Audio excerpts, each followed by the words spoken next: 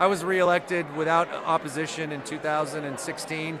I'm not up for reelection until 2020, and quite frankly, my record is what it is. We've seen before in Virginia. We saw this back in the early 2000s during the Bush administration.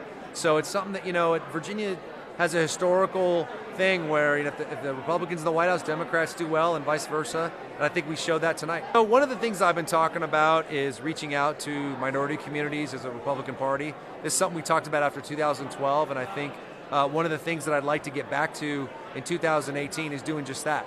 I think one of the things that I thought about this race that was really interesting is, we had the money. Ed Gillespie ran as hard as he could. He had a solution for every problem, and it wasn't enough to get us over the top. So we got to reevaluate how we run elections. I was in two of the swing districts, two districts we thought we had, and they weren't even close. So we got to look at this data and figure out what's going on, because at the end of the day, if we're going to win elections in the future, we're going to have to do some things differently.